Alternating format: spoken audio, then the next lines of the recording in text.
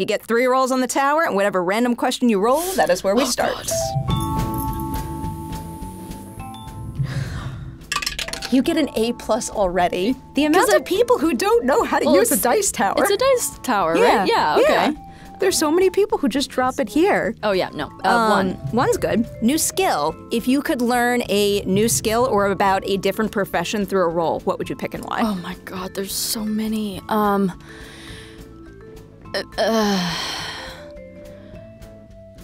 mean, I don't know how much I'd learn, but like my dream always was to become a paramedic. Like that was like what I wanted to do. And I think that'd be so cool to like have that experience and like with the ambulance and stuff, even though I think maybe I'm not so good with blood. It might be tough. But, you know, hoping for the best. With your filmography, you're not good with blood? I know, you would guess that, but, you know, corn syrup's feels a little different. Fair enough. Yeah. Fair enough. I feel like that's a really good answer, though. Yeah, Then again, when I think any time I've spoken to an actor who's been on like ER, I'll always ask something along the lines of how much of that knowledge actually pertains to the real world, where you could help yourself if you were in one of those situations. And what do they say? Nothing. Cool. Nothing. Okay. Well. Hoping for the best. I'll still believe you on screen as a paramedic. All right, second roll in the tower. Number 8. Oh, I'm happy I get to ask you this one. It's horror franchise, so obviously you are a horror icon already. If you could join the existing horror franchise of your choice, what franchise would you choose and why? Nightmare on Elm Street. Definitely. Yeah, Nightmare on Elm Street. I mean, that's like, I saw that at probably too young of an age. And I think because the movie is about when you fall asleep. Am I allowed to swear? Shit hits the fan. It's like I didn't want to sleep, and that's like the most terrifying thing in the world. So, and I was obsessed. So I would love to be a part of it. Smart pick. I have so many thoughts. The last time I asked Samara Weaving this question, she said the same thing, and now I'm like, I need the two of you in a Nightmare on Elm Street movie together. Let's go. We got to get this out there. We got to start pitching this. This is the manifestation table. We do that here. Yes, clearly. The other thing is, every single time I've ever asked somebody which horror slasher would you most want to fight, and anyone ever says Freddy, I'm like, you can't stay awake forever. No, you just can't. That's not. I would never pick him. You can't outrun like Ghostface or Leatherface, but at least there's like the tiniest chance of like running and hiding. Yeah. Versus Freddy will get you. No chance. You got no chance. This is what I lay awake thinking about at night. All right, last roll on the tower. Number 4. Here's a good meaty one. This is high-low. Can you give me one audition high and one audition low you've experienced, and what you learned from the low that you would apply to future auditions? Oh God, there's been so many lows. Probably the one that just like pops into my head. When I was younger, I started auditioning around like 13, 14. So a lot of the auditions were for like Disney Channel and Nickelodeon, and probably what you've seen through my career is it's not really my vibe. I'm not very good at like the kind of like cheesy it just wasn't my thing, but I kept being sent on these auditions, and there was like one had to been something for like Nickelodeon TV show where I had to like have a Swedish accent and like dance at the same time, and I just remember going in being like, oh my god, this is so bad, and then doing it and just like seeing all their faces just like, what is happening? And it was, walked out of there and was just like, okay, just gonna try and block that out of my mind. I love me a low, though, that so clearly highlights the path you were meant to pursue. Yes, exactly, right? Whew. And a high, I mean, to go back to Ramin, I think I remember, so I was living in the Dominican Republic at the time doing kiteboarding, and I had sent in my tape. I loved the script. I sent in an audition tape, and then he was like, yes, we want to, I was one of the 6 girls. Flew back to LA, and I was so nervous, and like I got into this room with him, and it was just like magic. Like the way that he works with actors, I was like terrified. I mean, I'd never this was a big deal for me. And yeah, I think because we're kind, it was his first big movie, and we're just kind of, there was this, I don't know, connection, and I just walked out of that being like, even if, nothing had, like, I don't know, I felt like I met like such a special person. Huh, I love that. I have to follow up. Even after all the directors you've worked with since, is there anything that is still one of a kind in terms of how Ramin works with his actors that others don't? Oh man, I mean, he's just so, not every director knows how to talk to an actor and like, come over, and he's very, he's not like talking out loud. He kind of pulls you to the side and like maybe says like a little anecdote or thought or something that kind of plants a seed in your head to like try something. It's not like, can you try it slower? Can you try it, be angrier? It's like saying something to kind of trigger an emotion or something, which I think is super unique in a director. What's up, everyone? Welcome back for a new edition of Collider Ladies Night with someone that I'm shocked took me this long to get on the show, because we've been talking since 2013. Maika Monroe, the star of Longlegs, which is excellent. Thank you. I was watching our first conversation ever. Oh, no. In all honesty, you were like on point. For someone so young, you were so eloquent and thoughtful. It's nice to hear. I was like the dope behind the camera asking all my little film schooly questions because I was in film school and you could hear it in every question I asked. Amazing. I think I'm going to have to go back and watch this. Please don't. Now that I brought it up, everyone's going to go and look at this. But look this up. Yeah. It was a cool conversation. Oh, that's at nice. any price. Because Ramin at that was time, my first ever movie. And working with Ramin Barani, my God. He was my professor then. I know, I remember you saying that. Weird. It's so crazy. He's probably one of like the main reasons that I feel like I've developed the appreciation for film that I did. Well, I mean, same with me though. I mean, it was my first experience on a set, and he just like, it was the best ever. So I think that's why I'm still doing it today. What is the movie you saw, the performance you saw, personal experience you had, whatever it may be, that first made you say to yourself, I have to be an actor? Yeah. Oh. Man, so many. I probably have to go with One Flew Over the Cuckoo's Nest. There's a scene with Jack Nicholson where it's just like really tight on his face, and I don't think he has like a ton of dialogue, but you're just like seeing all these emotions, and he's portraying you just see in his eyes. And I remember being like, what the fuck is going on? This is insane. This is something in that moment, for whatever reason, sort of clicked. I love that example. Like there's nothing also that delights me more in a performance than when an actor is able to make like the internal so external. And exactly. I feel like his work in that is just shining example. Yes, it is. How old were you when you watched that? Oh man, I was young. I also, my dad would show me, my dad, I mean, I have to thank him because like he showed me so many movies from a pretty young age. I feel like I was like, what's like the normal age to watch that? I feel like, but like younger than that, like 11, 12, maybe 11. Every single time a friend asks me if a movie is appropriate for their child, the first thing I tell them is, do not listen to what I'm about to tell you. No. I was definitely, it was probably like right before I started acting. So, because it's still a strong memory in my head, so maybe 12. Yeah.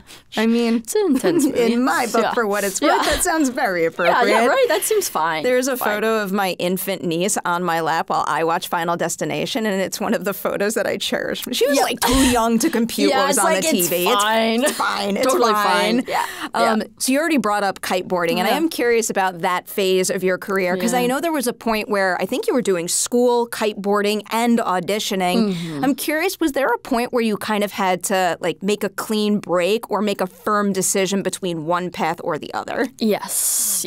I think it was probably, I had a really terrible accident kiteboarding. Oh God. Cracked my head open. I'm fine. All is well, but it was when you do any sport, and at that time I was doing it professionally, you need to give it your all. You need to give it 100%. And at that time, I couldn't. And it was just this sort of like wake up call where it's like, okay, you got to make a decision. You can't be getting pulled in both these different directions. And I just, acting was like this like visceral feel. Like it was just like there wasn't really at that moment like a debate, like, oh, which should I? It was just like, this is what I need to follow, and here we are. Nothing better than being in a position where you have to choose between two things that you're really good at, but then having like that clear understanding that like this is what speaks to my soul more than anything. Yeah, it was a very interesting time in my life, for sure. So you make the decision to pursue acting full force. When you do that, at the time, what did you think was step one to becoming the actor you wanted to be in this industry? And ultimately, is that a step you would recommend to other aspiring actors, or did something else catch you by surprise along the way?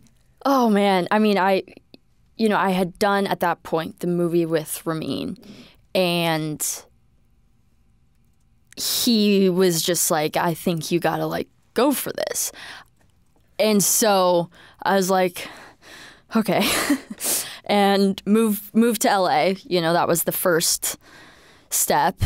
The thing with acting is a lot is not in my control. So when people ask for advice, I mean, I think you have to be incredibly driven, incredibly tough, be able to take a lot of no's before you get a yes, and be mentally prepared for that. And I think kiteboarding helped me a lot with this sort of toughness. And yeah, it's a very interesting career because, comparing the kiteboarding side or a sport, I was in control. I could, that was easy. I can train, I can get better. Acting, I can work on my lines so many times, work with a coach, go to acting classes. And at a certain point, it's either written in the stars or not. Yeah. It's every stage of the process in this industry, too. I think about it all the time just because, like, a show I love just got canceled, and I want to see the actors continue to celebrate it, but I know it hurts, but at the same time, I would never want someone to completely devalue that season that they made just because a network decided it had to stop. 100%. Same thing at the box office. Yes. Oh, yeah. It's crazy. You think, oh, this is going to be massive. This is going to be a huge success. And it isn't. And the thing that you just never, it's so, there's no algorithm. There's no, mathematical equation to equal success or equal, So. Well, yes. the mathematical equation to success should be like if you are proud of your work, exactly, and that's it touched, all that matters. I don't care if it touched like billions of dollars at the box office worth of people, even if it touched like one damn person, that movie meant something to one person. High value there. Yes, so, agree. At any price might be the answer to this question, but when you were first starting out, which movie would you credit with putting into focus what you wanted most for yourself going forward in terms of the stories you would tell and the on-set environments you'd want to be a part of? I mean, at any price, but I would say also probably It Follows. That was a real big turning point just in my career and in my life, and that experience on that set. It's like I saw, I don't know, this like magic being made in this way that I can't really explain, but I think it has a lot to do with David, the director, and his vision, but just like being a part of that and feeling that, and being in it was magic for sure. I can definitely see that. So in general, I do love asking people about what it's like having the breakout moment in Hollywood. Would you credit It Follows with that? I have to. I get it. I mean, and none of us expected it. Oh my God. We're like one of the most special things in the world. I know. I was like, no one, what? This is the craziest story ever. Why would anyone be? And it just like, that was one of my first poster quotes ever. Yes. Same for one of my best friends still to this day. Way. And he had a family member print us both the poster, like gigantic, and it's still in my apartment. Cherish it. Well, be excited for the sequel. Hopefully they do a cool poster. We're gonna get there. We're gonna get there. Sorry, there was no way I was letting that go, but I'll play respectfully until the right time. Of course. Back to breaking out in this industry. I love asking this question because when someone breaks out in Hollywood, it could be different from like what we see and feel from our perspective compared to the person actually experiencing the breakout. So can you name one misconception about breaking out in Hollywood, but also something that truly did change for the better when It Follows caught on that way? I mean, I feel like people think like, oh, your life completely changes and it doesn't at all. I mean, like maybe a few more people would like come up and be like, oh, are you from that thing? Which is weird and kind of, it's like, what the heck? But it doesn't, I mean, nothing really, changes. It's all the same. And I think something that really, I mean, it opens so many opportunities. It was night and day for I feel like it's so weird because, like, you make these things on a set. Like, it feels like you make it in a bubble. Yep. And that it doesn't exist beyond the bubble. But then all of a sudden it does. Yeah, and you get all this recognition when it happens. Like, okay, now we're out here in the world. So with that movie, it comes out, it kind of opens the doors to lots of possibilities. More often than not, I feel like in this industry, what winds up happening is someone hits it big with like maybe a smaller independent project, and then all of a sudden, all the studios come on in with their big budget projects. Yes, indeed. You took Independence Day Resurgence and The Fifth Wave. Can you kind of walk me through what the thinking was like after It Follows in terms of figuring out which of those types of projects would best suit how you wanted to present yourself to the industry? Totally. I mean, but so I was filming It Follows.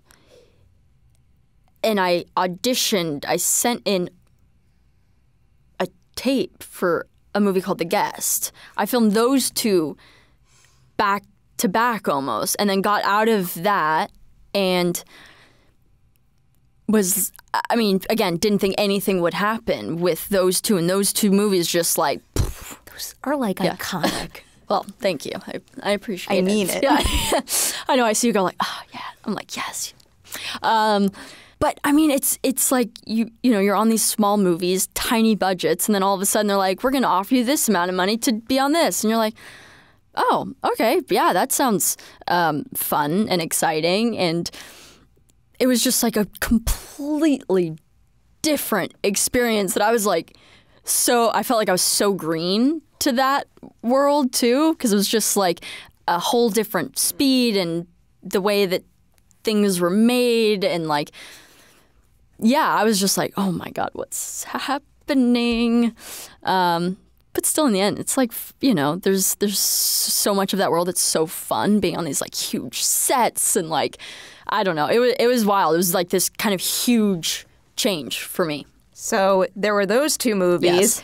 I feel like you have focused more on the independent fare ever since.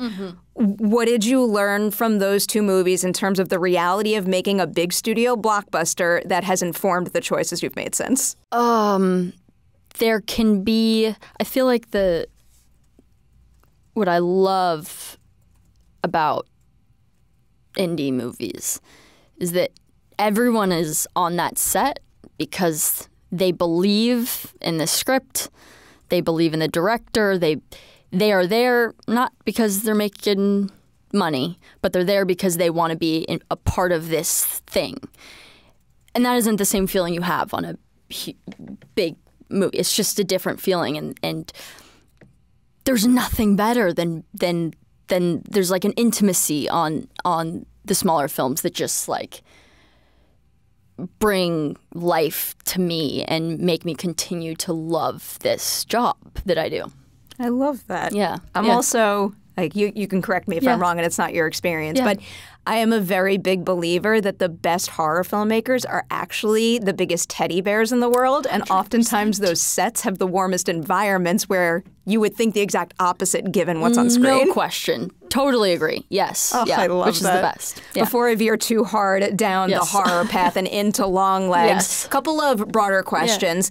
This is a really big question, but I love the fact that there's so many different acting processes out there, and all are right. All are right. There's many different paths you could pursue, and that's super cool. Indeed. Of all the actors you've worked with, can you tell me whose process is most similar to yours, where the second you met this person, you were just immediately in sync? But then I also want the opposite, someone with a completely different approach, and maybe it challenged you to adapt and try something new.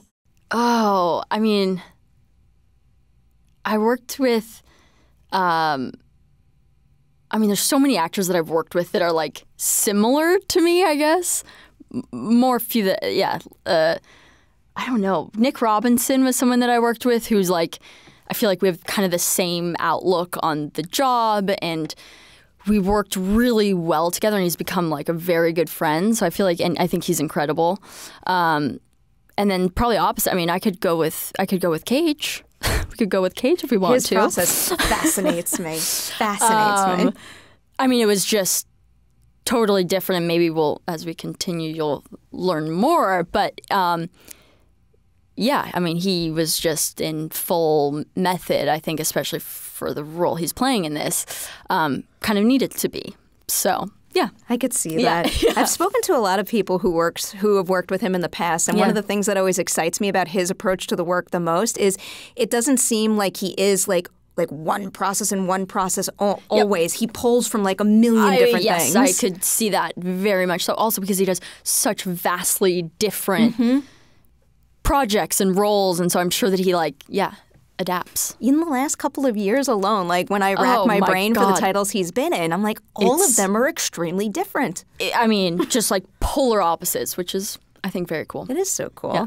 To kind of like narrow that down to your own process. Yeah. Can you tell me something you've been doing when approaching your work that has stayed the same since day one, but then also tell me something that has emerged that's different, fresh, something you've tried more recently?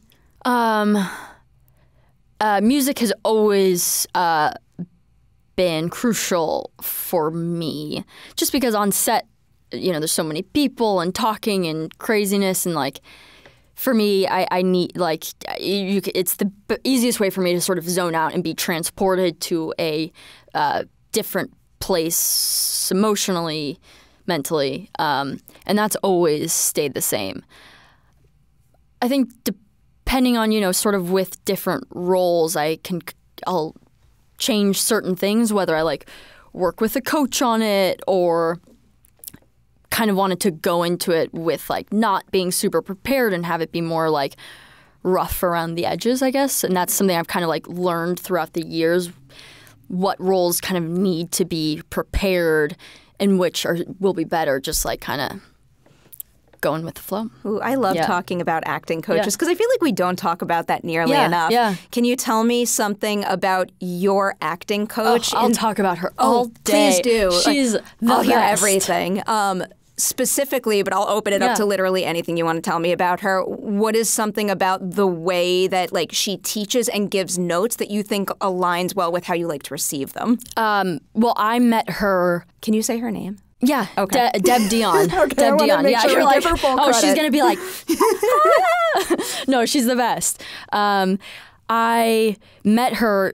She's also a casting director, but I met her when I was 13. She was like doing like an intensive, and my manager at the time was like, you should go take this class. Like it's really good. And I went, and we just like hit it off. So I've known her since I was 13 with braces. And for me, the way that I work and what I like to do is like, as much as I can, relate the character to my own life and be able to pull things from my past, my present, and kind of whether we have to sort of mold it, but bring that in so it's a really sort of real, raw emotion. And because she's been with me for so long, she knows so much of my life and what I've gone through, and she's like been there for everything, like me becoming an adult, literally. And so we just are so connected, and she's able to like tap into places where I'm not like, we're doing a scene. She's like, but why don't, if you think about this, it could be interesting to look at it that way. And she just knows me so well. So it like, she's the best. That makes me so happy. Yeah. I also just love hearing when people have others in their corner from the beginning where you could just like pinpoint this person is someone who like, I'm trying to think of a good way to explain it. Like, won't just like do their job to get it done, but will do it in a way that serves my goals, which I feel like as an actor in this industry is especially important. No question about that. Yeah. Yeah. Okay, I'll ask one more question before I veer into horror specifically. I have a lot of horror questions for you, surprise. I've gotten in the habit of asking this a lot lately because I do think it's really important in this industry where there's a lot of pressure. Can you recall the first time you felt the power of your own voice on a set, where you spoke up, your voice was heard, and something changed for the better? Yeah. Yeah, definitely. I mean, yeah.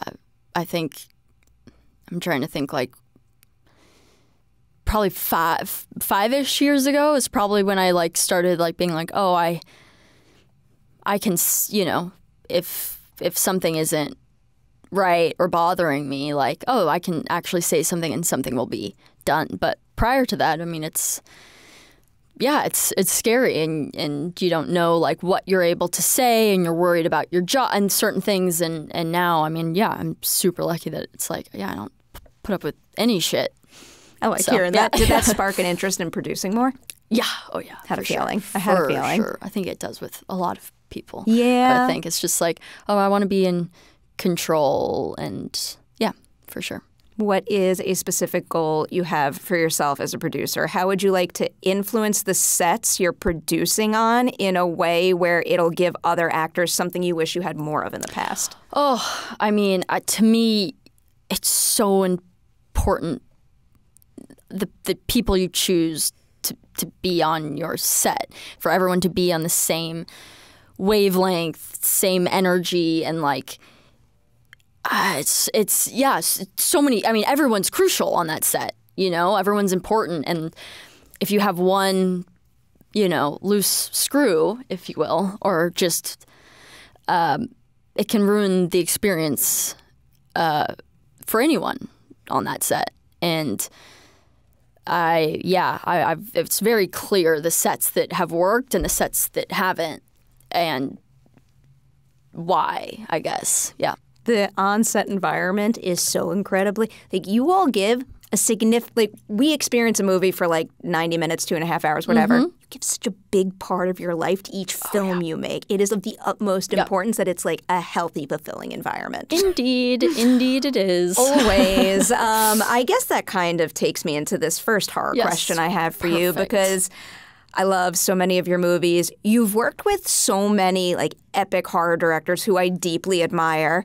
I'll split this up and not combine it into a two-part question. First, of all of the directing greats in the horror genre, do you think that they have a shared trait, something that signals to you like, yes, this person will be added to that list? I don't know. That's a very good question. I don't know. I guess like kind of a crazy, like, fucked up mind that can kind of go to a really, like, if you're willing to go to that place, you kind of have to be willing to go there. So, but I don't know exteriorly if I'd be able to tell, I guess. I don't know. It's the secret sauce. Yeah, there's something. There's got to be something there, because, yeah. What is something about Oz that's one of a kind? He's got a one of a kind mind for sure. Certainly does, doesn't he? He is so funny. He's got the best sense of humor. Like, he would just always be making all of us laugh. And I think that was like a really kind of different and much needed energy for this set in particular. It definitely got like more serious when Cage was around. He was like, okay, everyone act cool. Let's all be cool. But no, he's just like such a joy to work with. Yeah. That makes me so happy. That kind of leans into this other question that I love asking folks who work largely in the horror genre. Can you tell me something you do on those sets to prioritize self-care? Like where you could go there, but know that you could come out the other side, okay? Yeah. Oh, gosh. I've learned the hard way. No. A couple things. Usually something that I've learned, just not even just specifically in the genre, but what I've learned having done so many movies and going to so many sets and being in this new city, I try and bring a friend with me now. So my friend actually that I bring is out there somewhere. But it's like helped so much just to be able to like, you know, I go and do the work, but then being able to like come back to like this friend that like knows you kind of, yeah, it's just there to like chill and catch up and go get a glass of wine and, you know, watch some reality TV. Oh, that's the best idea ever. Yeah, it's like saved me for sure. I get that so much. Yeah, I feel like whenever I go to like an event where I'm like super stressed about like, I don't know, moderating a Q&A, I like when I bring a friend because they'll talk to me before so I don't get in my own head about the pressure to come. Yeah. Oh, I love that. Yeah, it's a good idea. Yeah. So, Longlegs in particular now. Oh, there's so many questions about this movie. Like, for anybody out there, I swear we're not going to spoil anything. Yeah. You are safe here. Yeah. We might have to circle back after the I release, though, because I got a lot of questions. First, signing on, surprise, surprise, big compound question for you. Yeah. When you first took Longlegs, what part of making the movie were you most looking forward to? But then can you also tell me something that wound up being more creatively fulfilling to do in the movie than you ever could have imagined at the start? Indeed. Well, I am obsessed with crime thriller movie. I love them. And when I read the script, I was like, oh my God, I'm going to be in like an FBI outfit on a crime scene. And I was just like, for the first time in a long time, like so excited for like the sets and the wardrobe. And like, I was so excited. Like it was like a dream role. I grew up, you know, Silence of the Lambs, Jodie fought, like and I was like, oh my God, my dream is coming true. So that was... It's got those vibes, it certainly does, it does. And the unexpected certainly was... so Nick and I, we didn't... the director didn't want us to meet prior. I didn't see any photo, you know, they've done like makeup tests, this and that. Like I didn't see anything, saw nothing. And they brought me to the door to the set for the scene. But I don't want to give too much away. Yep. And I was like breathing really heavy. My heart was pounding, and the director called action. I opened the door, and that was the first time that, So that was the first time I've ever experienced anything like that, where it was just like, and they had the cameras rolling, they were all on me, and like my reaction in that is real. It's the coolest thing ever. Yeah. And I can't wait to rewatch it. Yeah. You're going to be like, and that I've never done anything like that, where it's just very raw, like it was crazy. Oh, I love that. Yeah. Mm-hmm. I love that so much. I can't wait to watch that one. And the whole movie, because again, I need to rewatch the movie knowing the ending so I can piece together all the little nuances leading up to it. So I have a question about finding your character. I've gotten a little obsessed with this idea. Like a ladies' night like a month ago, somebody told me that one of the greatest thrills as an actor is stepping onto a new project and feeling like you're on unstable ground with a character, but then having that scene where, like, you know with certainty you have found them. Oh, did you have that scene with Lee? 100%. I love that because I think that's so... I remember It Follows, the exact scene where I was like, oh, I get this character. What scene? The scene, it's so small. I come in from the swimming pool and... Olivia, the actress, is on the seashell phone, and I think I come in and I like squeeze my hair over the girl Lily, who plays my sister, and I like squeeze my hair, and they're like laughing about something, and I just like felt like all of a sudden I was like, oh, I get, like I'm kind of this like a little bit awkward, I don't know why, it just like clicked in that moment. Though. Yeah, like those are the little things that I feel like oftentimes viewers don't think about. Yeah. Someone also told me like one of the most important things is thinking about those seemingly meaningless things about a character. Like, is my character the type of person who runs late to stuff? And now I think about that all the time with everybody. Yeah, no, I love that. I think it's so cool finding, all those little things that add so many layers to your character. And on, it was one of actually the first 2 days what can I say? I think it's fine. Yeah, it's like kind of the first we're searching for serial killer, me and my partner, and we're kind of thrown into this crazy situation. Opening of the movie, somewhat. And yeah, there was just kind of these like moments of like where I wasn't really saying anything, and my partner's like kind of talking, and I was kind of like, oh, there's like she's very uncomfortable in communicating with others. There's like an awkwardness, and she's not maybe so good in social situations. And I was so great that we started sort of at the beginning, and like from that point, I was like really sort of brought in this like, new sort of depth to her, perhaps. Yeah. Oh, I have a follow-up to that because I also get a little obsessed with character backstory, and I love when I hear about things that like we don't necessarily see or hear about in a film, but we can feel informing someone's performance. So, did you come up with anything for Lee's? I know we get a good I know. I was like eventually, but like something that you came up with on your own, you held tight to, and we could see it informing how like she carries herself. I want to be. There's something very specific I clocked at the beginning. Yeah.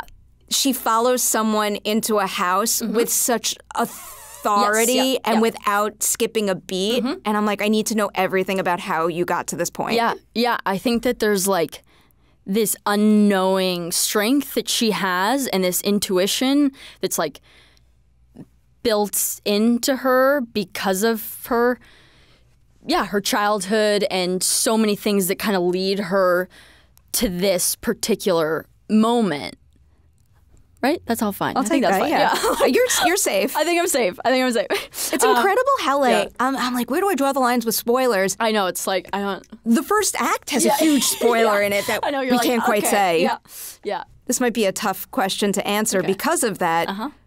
When you first sign on for this movie, what would you say is the biggest burning question you had for Oz in terms of her arc and what she gets herself into?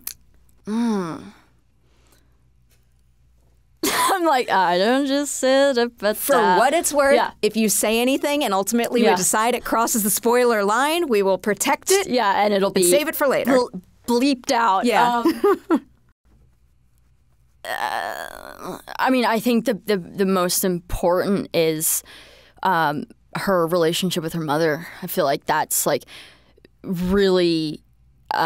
with anyone, it's very informative, your childhood, and so I think that was like a really important thing to understand, and what like things to sort of bring in or kind of wait till the end for her to discover things, because I mean, with trauma you suppress a lot, and so I think it was important to like kind of know when to bring certain things forward and when to suppress, I guess. No, that's a good spoiler-free answer. I do have to bring up Alicia's work because I feel like a lot of people rightfully are seeing your name and Nick Cage's name, and you're both phenomenal in the film. I don't think anyone's prepared for what a scene stealer she is in this. She is incredible. Like it is such a unique and uniquely challenging role, and she just does it with I mean, it's just... She is incredible, and it was so amazing to work opposite her and what she brings. I mean, I was absolutely blown away working with her, but then seeing the movie, I was like, oh my God. And it's just the whole... truly took my breath away. I was very impressed. Can you tell me something about her as a scene partner that you appreciated and maybe even helped you reach something in Lee that you wouldn't have been able to without her? we didn't really know what she was going to bring, and sort of immediately brought this sort of quirkiness, and I could definitely see why Lee is the way that she is, being raised by a mother like that. And I think it was just like so informative to see what she was doing as the performance of this character, and how to kind of like bring that even more into like childhood traumas and things, and like bring that, dynamic is so spot on. I love it. This also leans into that, and I feel like this is a safe question, but I am curious figuring out the right first moment for Lee to smile, because it really ingrained itself in my brain. Because do you remember the specific moment? I think so. It's the part where she's talking to her mother, her mom on the phone. Yeah, and her mom asks her like, Like, are you doing like with work, like nasty stuff? Yes, yeah. I'm like, that's so interesting. Yeah, because I don't think we don't see her smile before. No, that, right? she's very intense. She's not a big smiler. Yeah, that was Oz. He was like, I feel like it would be so nice to see like this slight softness or like a vulnerability with the relationship with her mom. And he was like, let's just try it. And it was like, it felt when we were doing it, I was like, oh yeah, this feels right to kind of bring this like, because also at the end of the day, I mean, she's my mother. I love, you're always, no matter the turmoil, like it's your mother at the end of the day. And so being able to kind of show this, even though it's a very tricky relationship, that there is this love for her. It's such a powerful choice. Yeah. Spot on in that respect. Because clearly I remembered it. It definitely stuck with me.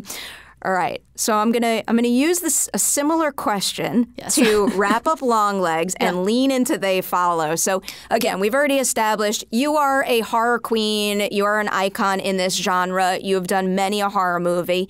Can you tell me something about Longlegs that like wound up adding a new layer to the horror filmmaking experience for you? Like something that convinced you like there's still more for me to learn from in this genre? I think, and especially now having seen Longlegs, I think back on It Follows and seeing this sort of like when the horror genre, having a movie that sort of pushes the needle forward and is doing something different, something like classic, but doing something different and unique and like telling a story a different way. And I think that Longlegs is doing that, sort of pushing the needle in a way that's like so interesting and beautiful and fucked up and like all these things that I think